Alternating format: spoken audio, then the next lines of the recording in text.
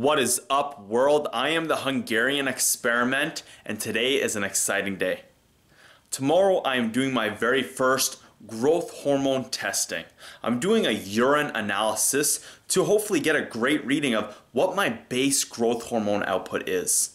So to prepare for this, to make sure that my body was set up in a standard and to be in an informative way so that you guys can follow, over the month of April, I tried to optimize my hormones as much as possible. If you guys are interested, all the factors that I'm trying to optimize are in the video there, and over April I called that the perfect month. So it's technically May 10th because I just finished up work. I did a nice 6.5 hour serving shift, and then I hit up the sauna for about 20 minutes. If you guys are interested, I displayed that all on my Snapchat, but I'll show the pictures here just so you guys can see the types of food I ate and made sure I went to the sauna, and I carried out all these life factors that I am trying to optimize. So my whole goal is that I want to get 3 growth hormone tests done to get a nice baseline reading of how my body is producing growth hormone. Am I in the top percentile? Am I the middle percentile? Am I in the lowest percentile? Now personally, because of intermittent fasting, the sauna, and all my nutrition, again, all the factors you can find in the video up there, I believe that they are helping me to optimize my growth hormone levels and to produce a higher growth hormone output. So I guess we'll find out once we get the results from this urine test, but I want to make sure I'm nice and set up and I'm all prepared to collect my urine in the morning there, and then once I get it, I'm going to throw it up in this sample kit, take it right off to FedEx, and then send it off to Rocky Mountain Analytical, and then hopefully in about 7 to 10 days I will get the results. So I want to take you guys through this whole journey. I want to make sure that while I'm getting this hormonal testing done, that you guys can easily follow along, and not just follow along the process I'm taking to get it done, but you understand how I live my life, how I carry out my lifestyle, so that way you guys have a clear understanding of all the factors that are affecting me and my body. So once again, it is about 12:30 in the morning. I'm gonna head to bed in about half an hour here. Just got a little bit of editing to do. Then I'm gonna take you through my whole journey in the morning there of collecting my urine, putting it in the test tube. I'll just save it all for tomorrow. So I'll see you guys in the morning.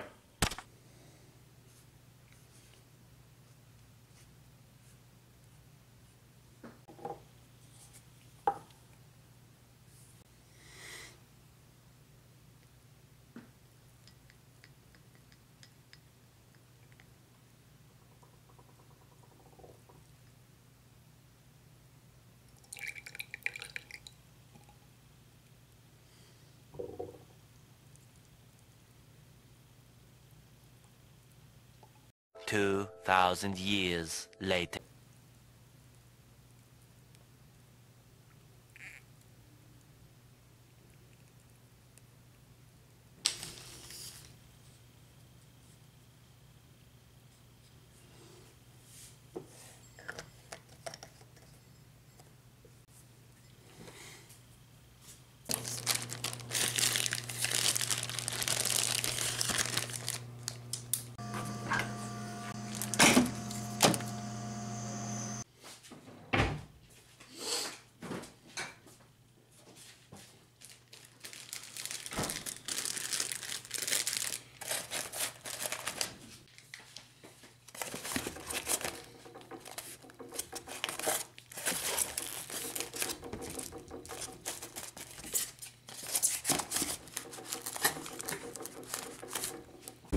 So the whole point of my YouTube channel is to be as informative as possible.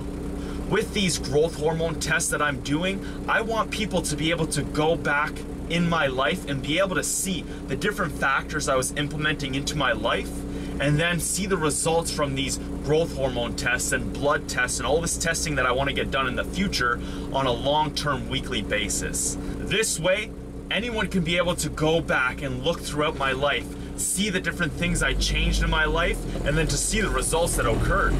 So the days prior to my testing, I want to make sure they are extremely consistent week to week. So when I go to do these tests, the day prior is not affecting the test results at all. So this is the standard that I'm going to be covering when I go to do this urine test on a weekly basis throughout May to get a nice baseline reading. Yesterday I stopped eating at 1:30. When I woke up this morning at 9:30 to do my urine test, I was at 20 hours completely fasted. So that is one standard on the days prior to doing my testing that I'm gonna make sure is carried out through the month of May. Also, I'm gonna make sure that I'm in a caloric deficit about 300 to 500 calories every day prior to doing these urine tests. So yesterday I went out to Mandarin with my mother there. I was quite busy during the day, so I just wanted to get all that food in within a very short eating window. I'll throw the pictures up on the screen here for you guys. I had about 3 plates of food.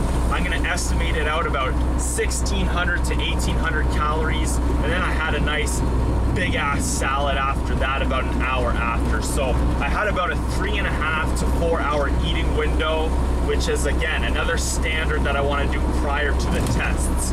I want to be having a short eating window, a 20-hour fast, and a calorically restricted diet. I believe that this is going to help with producing a higher growth hormone output. So this is the stuff I want to be testing and getting a nice baseline reading of.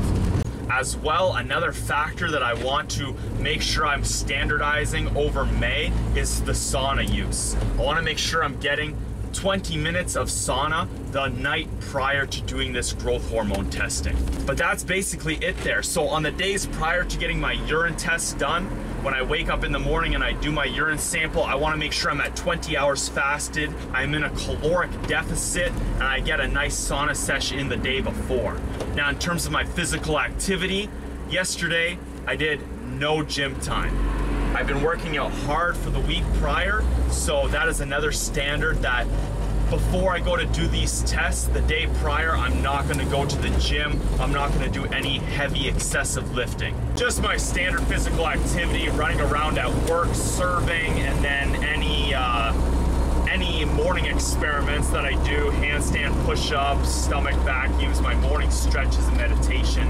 That's basically it for my physical activity for the days prior.